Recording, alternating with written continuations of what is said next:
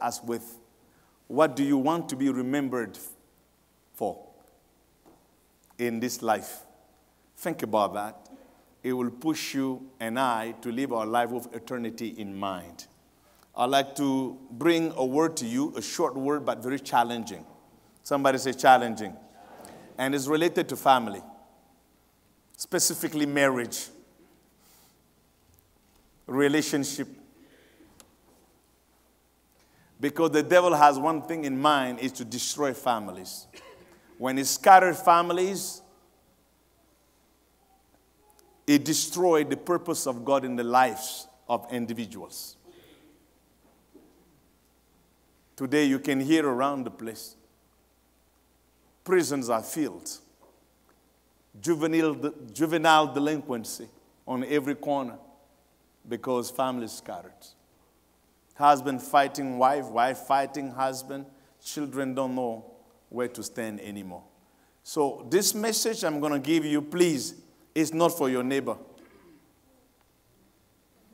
The first member of the congregation is me. All right? Is the preacher. So it begins with me.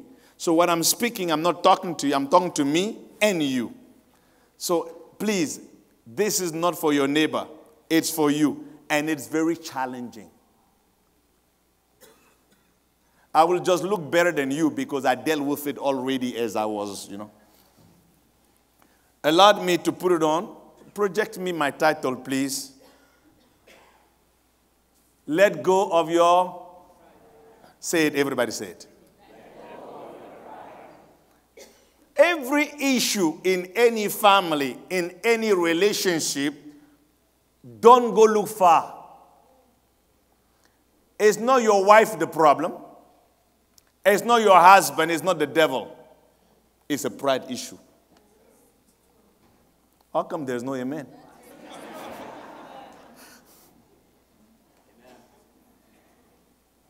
Satan is after destroying families because he want to destroy legacies, just like we just saw today. He want to put an end to the life of Minister Mercy so he can put an end to the life of Isaiah and to the life of the children of Isaiah. That's what his job is. He is after you because of the future. The one who controls the family controls the future.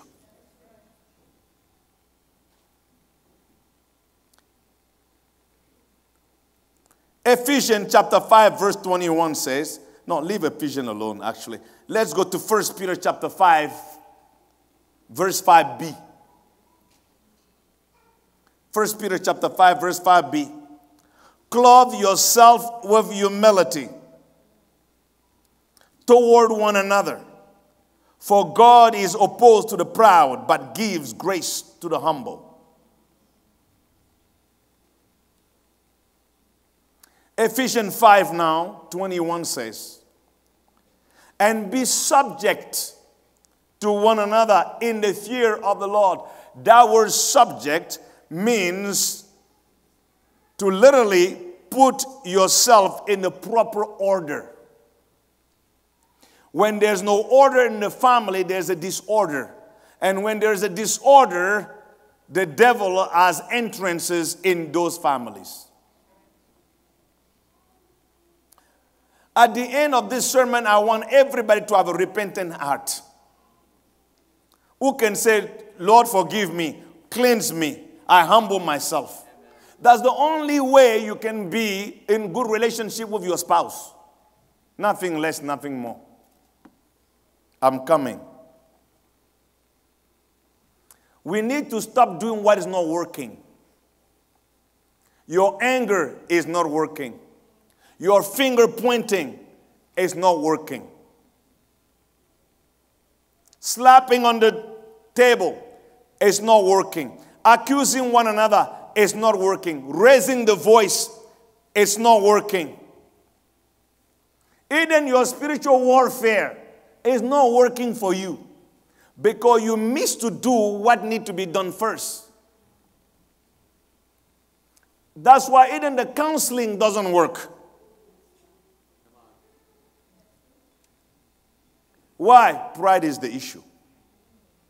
Proverbs 13:10 says in the NLT, pride leads to conflict. If you're in conflict between husband and wives, it's because of pride. It leads to conflict. But those who take advice are wise. I'm going to run you through. I will give you now a test. So yourself, you will mark yourself, and at the end you will know how much pride you need to deal with. Is that okay? You will need to pass the test, all right? I give you 9 signs that you're struggling deeply with pride, and it will destroy your family if you're not careful. Number 1, post it.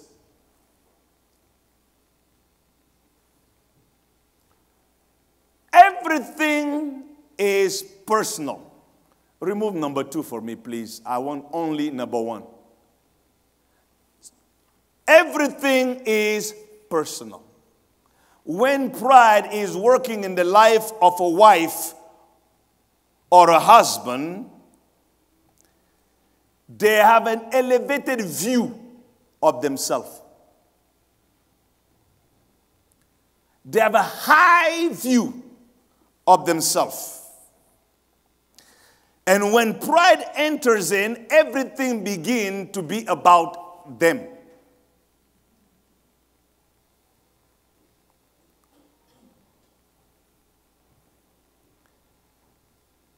Whenever you feel everything has to be about you, pride has entered. It's not knocking at the door. It had already entered. Every time somebody brings a different viewpoint that you're not in agreement with, or a different perspective, and you feel they are attacking you, pride has entered. Anytime somebody disagrees with you, you feel it's an attack. A different viewpoint, you feel it's an attack. Pride has entered.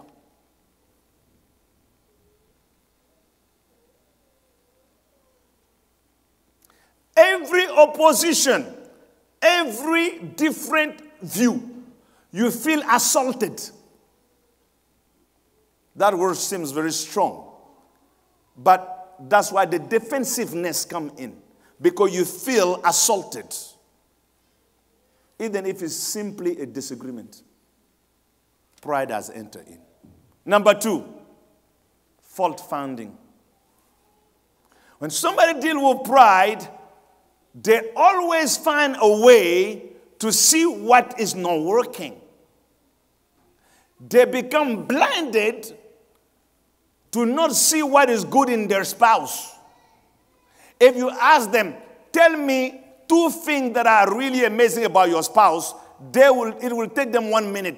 Think about it. Okay, that, okay. But if you said, tell me 10 things that are not very nice about your spouse, they don't think. It's like, ba ba ba ba ba ba ba ba ba ba ba ba. Because they are more aware of what is not working in the life of their spouse than they are aware about how glorious that spouse is. Fault finding. Because pride requires that you look at people as you are better than them. So because you have pride make you feel like better than the people, you better not see what they are good at. You are conducted and influenced to look at what they are not good at so that it can still keep you up above them. Are you catching me, somebody? And those people, sometimes they feel like they have become expert in fault finding. It's like their gift. I have a discerning gift. I discern what's not working. All right? They put the seal of the Holy Ghost on. Tell your neighbor, it's not about you, he's talking about. It's like these people are fault-finding glasses. All right? And when they view life with those lenses, It's only problem that they see. They actually believe that finding faults is the gift, as I said. And they do that with everyone. They start at home with their spouses, their children, their pastors, their bosses at work, their co-workers, everybody. They are always finding faults. Fault finding is a sign that pride has entered your heart. You are not a referee. You're a wife. You're a husband. You're not a referee. Number 3. Refusal to be influenced by your spouse. When you see a man or a woman refusing to be influenced by the spouse, pride has entered in. What do you mean? You know, humility has a way to be open. Humility opens to change. But pride paralyzes you and keep you in the same spot. Nobody can influence you. You do things the way you want.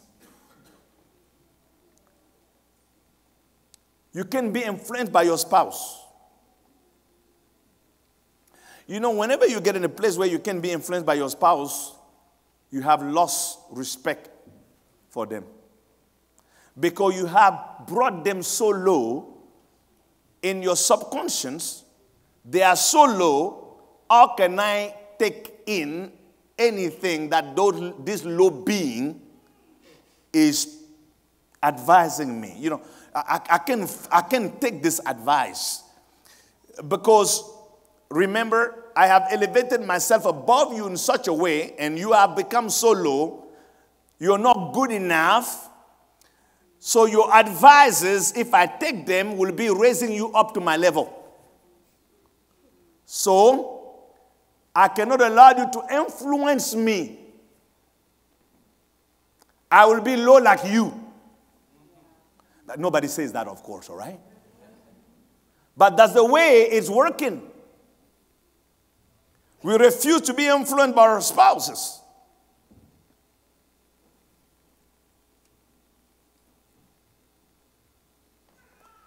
Your wife can't even give you an advice. You have to go pray and fast for 40 days so God can talk to you directly. That's what I'm talking about. You know what I'm saying? I have no problem with praying and fasting for God to talk to you. But you just don't like to be influenced by your spouse. You don't want it to say, oh, you were right. That's pride. Number 4. Ignorance of the needs of your spouse.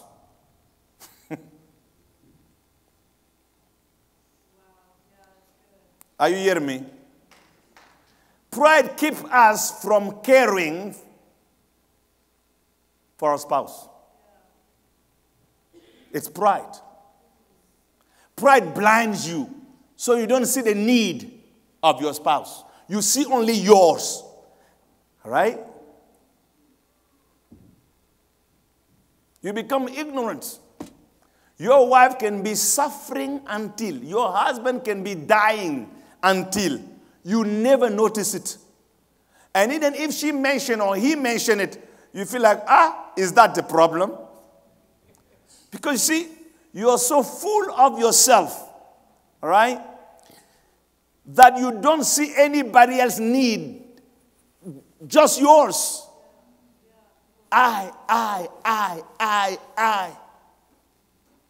Pride does that.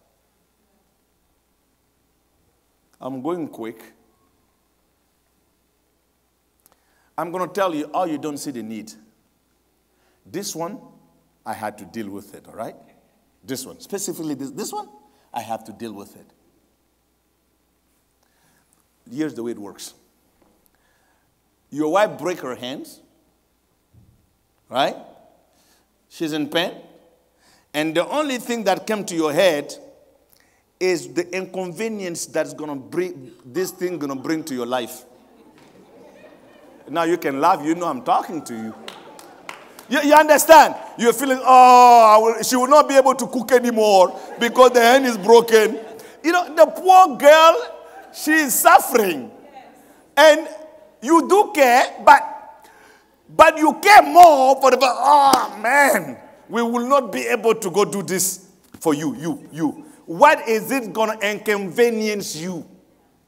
Just the fact that she broke her hand. Instead of caring, baby, is it okay? You are suffering. Oh, it's so painful. Don't worry. You stay home. I'm going to take care of the kids. Now you're going, oh my God, I would love to take care of the kids now. All right? Am I talking to real human beings? That's pride. You don't see people's need. Somebody is suffering and you're wondering what it's going to cost you. All right?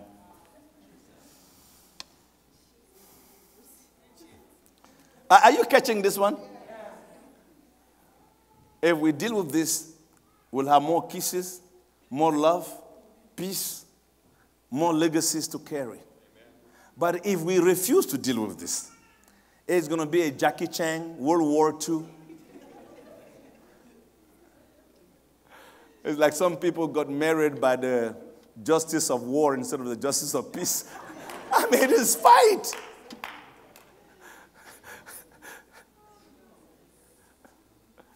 Praise the Lord.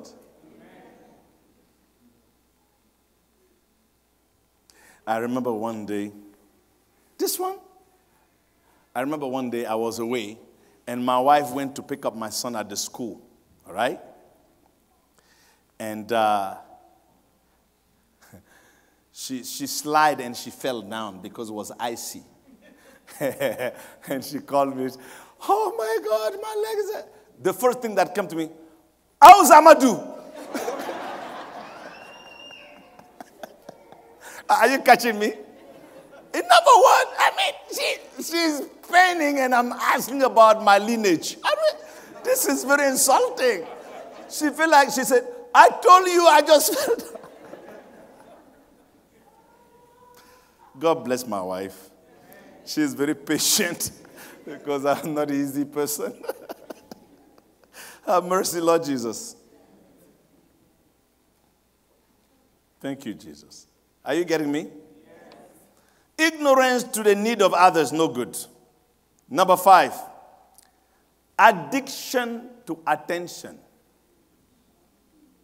Pride demands attention. Because the pride believe is more important than anybody, than everything. And therefore, he assumes everything should be about him. Everything becomes about what we want, what we think, what we desire, and how the situation impacts me. As pride. Thank you, Jesus. Number 6, refusal to submit to authority. A prideful person actually believes they have it all figured out. They will not listen to an expert. Husbands, can I say something? I'm a husband too, you know that, all right? Husbands, that's why we don't like to go to counseling. When the wife is mentioning we need to go for help, you feel like, help to go where? I'm here already. Because you don't like to submit to another authority, even the experts speak to you and you feel like you are more than an expert.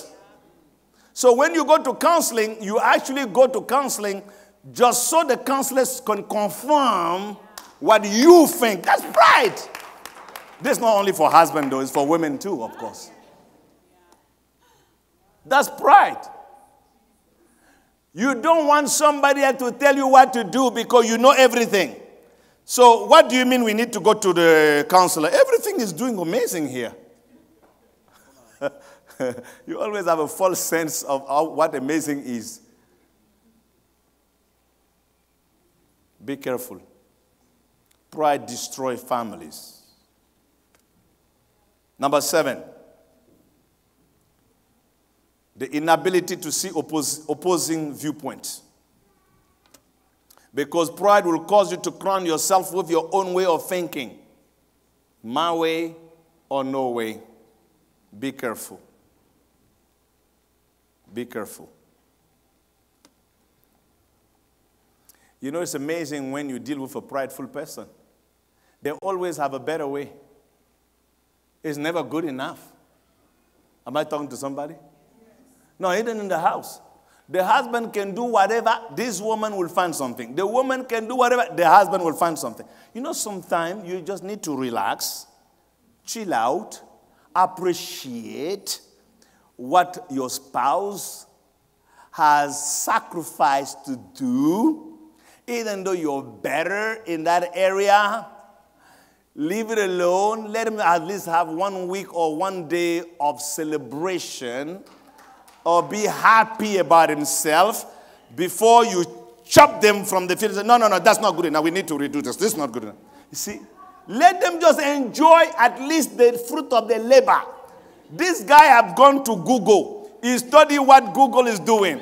He studied how to build this. He did all this to make you happy. And of course, he hung the door the wrong way. Let the door wrongly hanged for 2 days at least. And during those 2 days, brag about him. Wow, baby, you're so handy. That is amazing. And then when he's at work, call the carpenter, come and put this thing right. And don't tell him that you did it. That's the way you do it.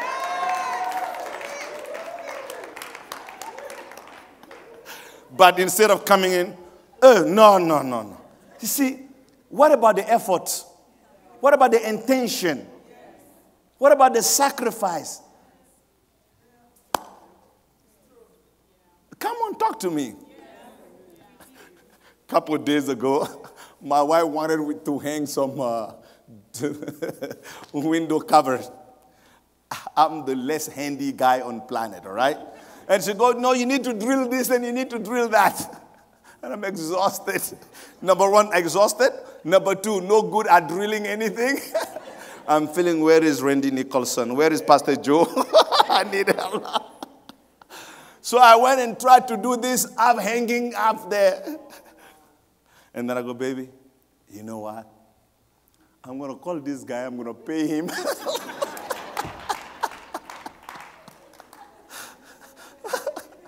The guy came and fixed it in 2 seconds. It looks amazing. Hear me. Don't be a fixer. Pride. Pride wants everything to be positioned perfectly. Why did you put it this way? Is that even the change is this, they will still mention it.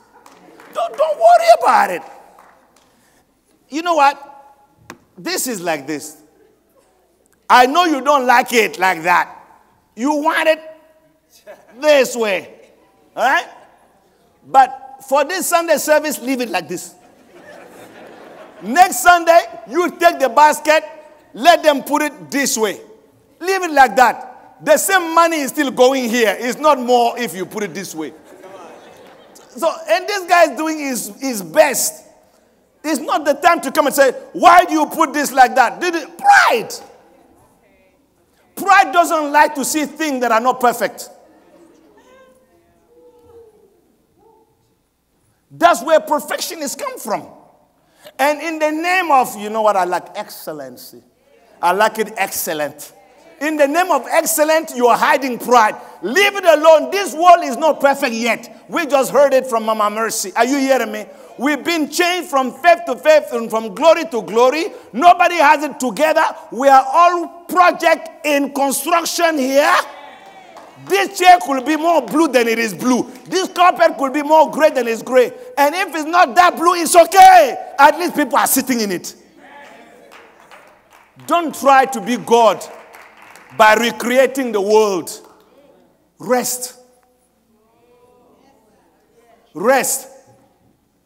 Some perfectionists are going, okay, is this tie is matching with the shirt and the shirt is matching with this? How's the tie is the microphone is properly positioned? Why is he moving around? He needs to be more positioned. This thing should be like that. Leave the cell phone down. Don't walk with the cell phone. It's not good enough. And your accent is not, why don't you pronounce this word properly? Leave me alone. You are not my maker. Perfectionist. Perfectionist. Pride. From today, don't call it I'm a perfectionist. Say I'm prideful. That's the word for it.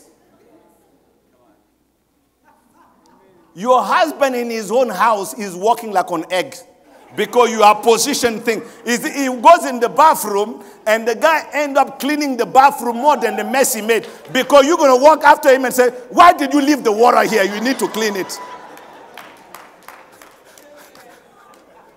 Finally, you're like in a jail. You're walking like a Terminator in the house. Who put the socks here? Why did you put the clothes here? Why did you put that? I have put the box like that. You move it this way. Hey, leave it alone.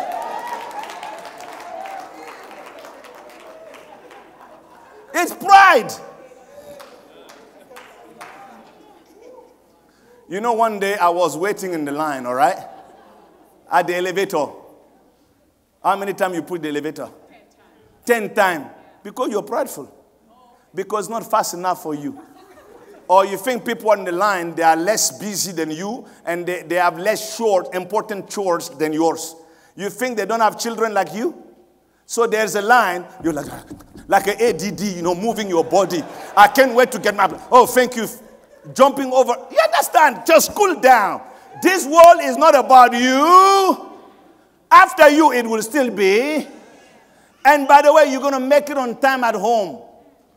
There is no need to people driving the traffic who don't like to stay in the line.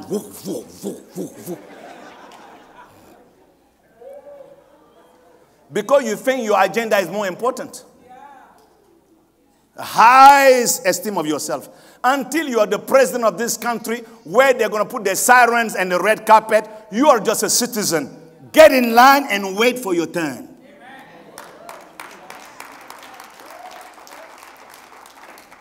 Are you catching me today? Yes. Oh.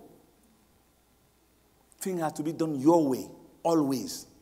This is wrong. Eden God, the God of all excellencies, He still let us be making mess. And He put up with it. But you and I, who do we think we are? Do you know that's what destroys relationship? Marriage relationship? That's what it is.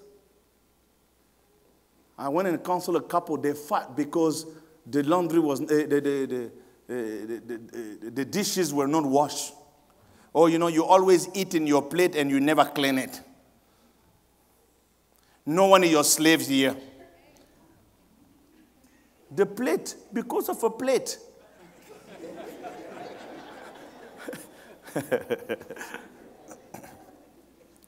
Okay, quickly. Number 8.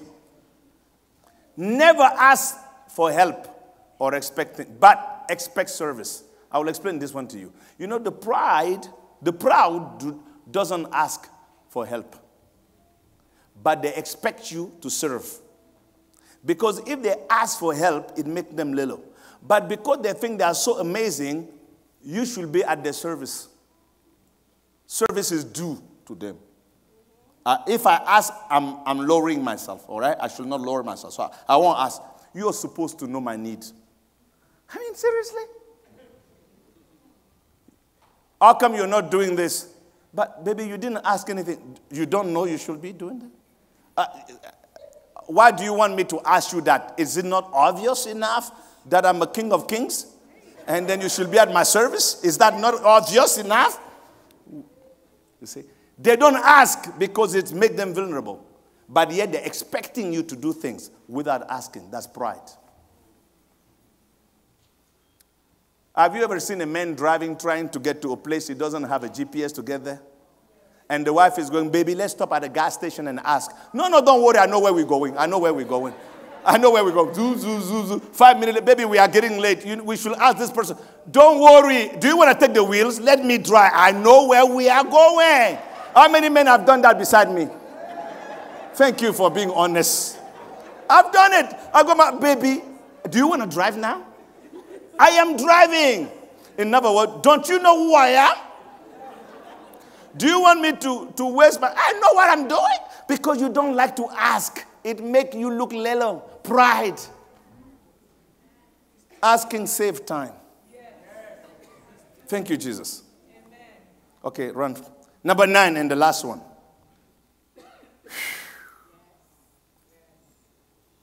It is hard for them to say sorry. You know the prideful person? For them to say forgive me, you literally need to have 20 sermons on that subject. You understand? You need an intercession team to be praying and fasting so that they can at least say, and even when they want to say sorry, they begin to sweat. Because it's so hard. Because it's crushing them. It's making them feel so little. And when at last, after how many hours of trying, when finally they said, I'm sorry, they will add, but you know, but it's not only, you know, you hurt me too, but you know, but leave the but alone, all right? Repent and ask for forgiveness without pointing finger to the other person. You did not come to ask for forgiveness expecting them to do the same. That's good. But, you know, but pride, it's killing families, killing relationship. And we are there chasing after the demons. It's because we are prideful. Most conflicts in the household have their source into pride. Now close your eyes.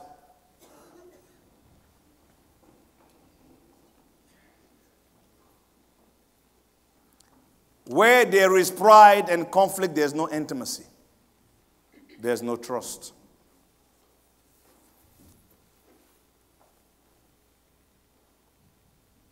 Father, I give you thanks.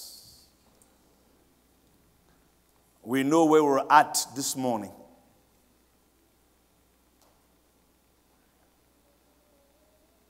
We want to carry out the legacy for our families like we witness it today through the family of Samson.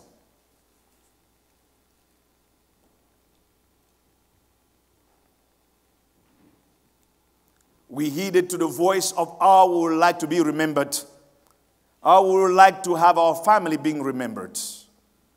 But in all things, we come before you humbly and ask you to forgive us for every expression of pride in our marriages, in our relationships.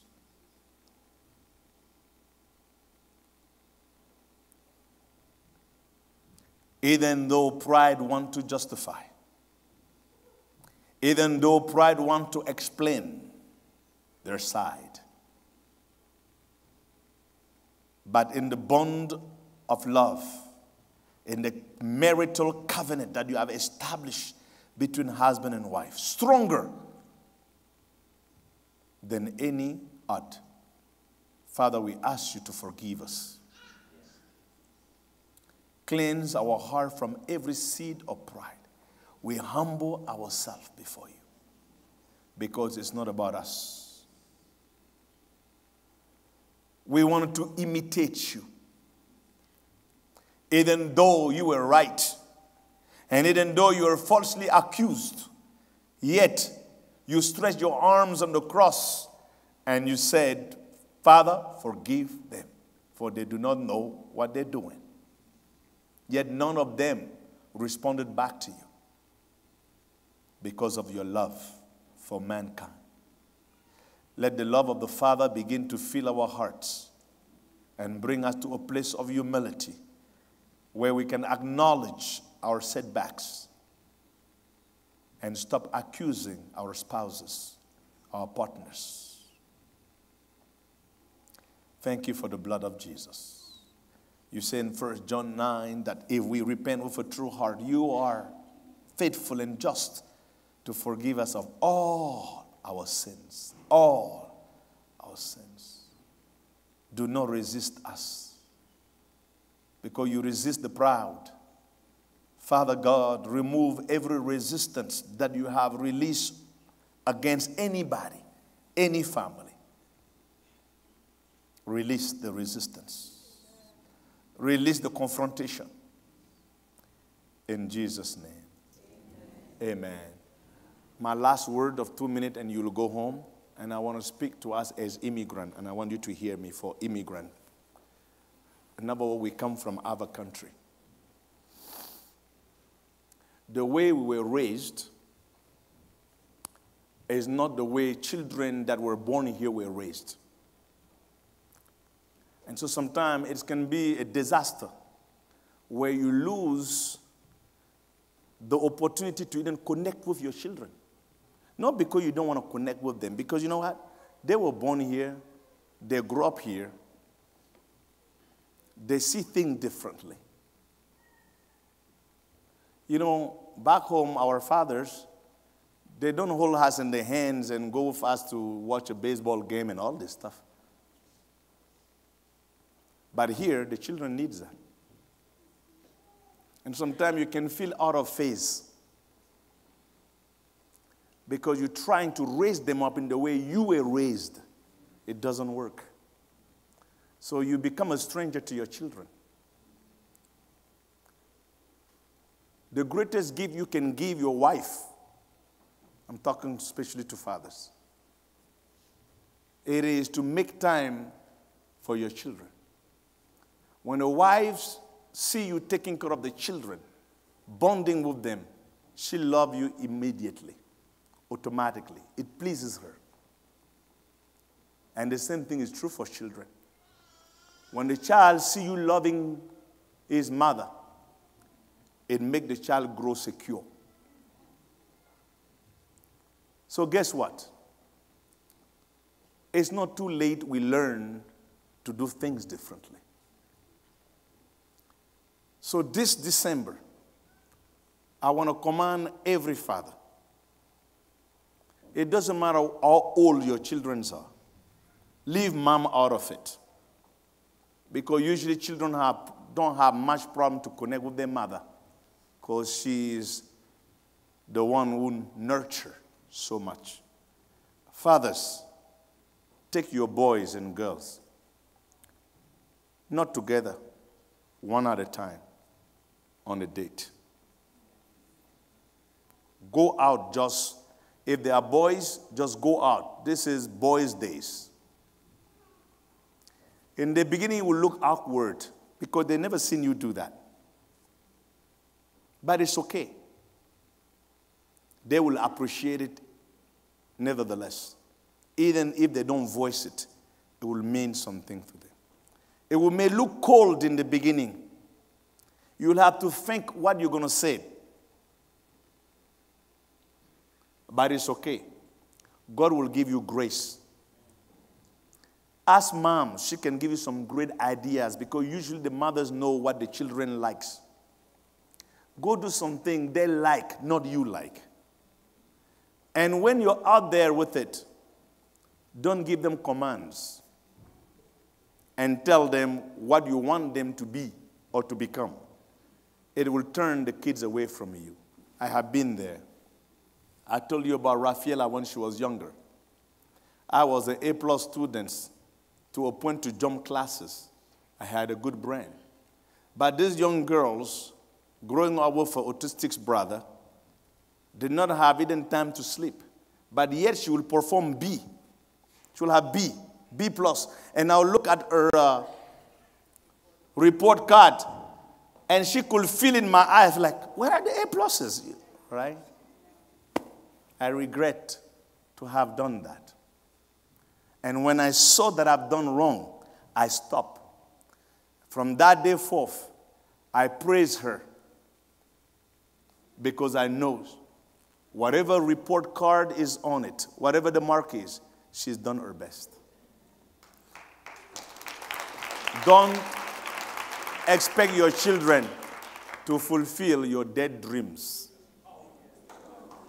The dream that you never get a chance to fulfill. I know you wanted to be a doctor, and you didn't end up being one.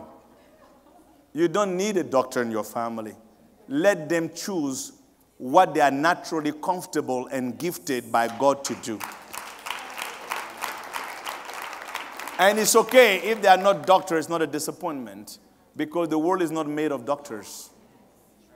It's made of human beings with different talents, and God chose to do so. Sometime in my case, our family is a scholar family. My dad is a professor of the university at McGill. He has a big brain. I graduated with honors at École Polytechniques. We take pride in that in our family. And so because of that, you will have a tendency to push your children into that. Many people are asking me, oh, which university Rafaela is at? You know what? I told Rafaela, baby, you need to recover from the struggle we've gone through. Take your time. We are not competing against anybody because our path is not the path of others. Will you give yourself a gift today to be patient with yourself? You're not fighting against anybody. Just chill out.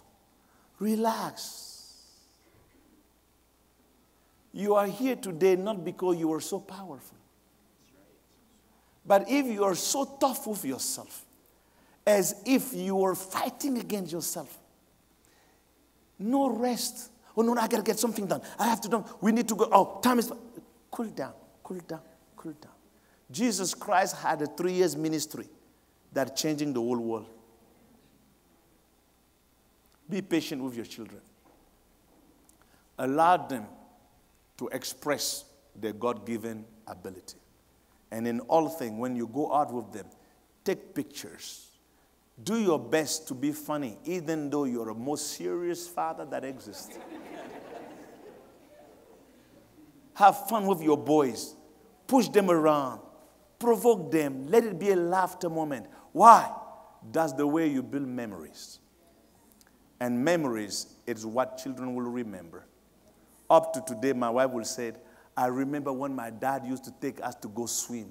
I say, wow, your dad was taking you in Africa to go swim? Lucky you, all right?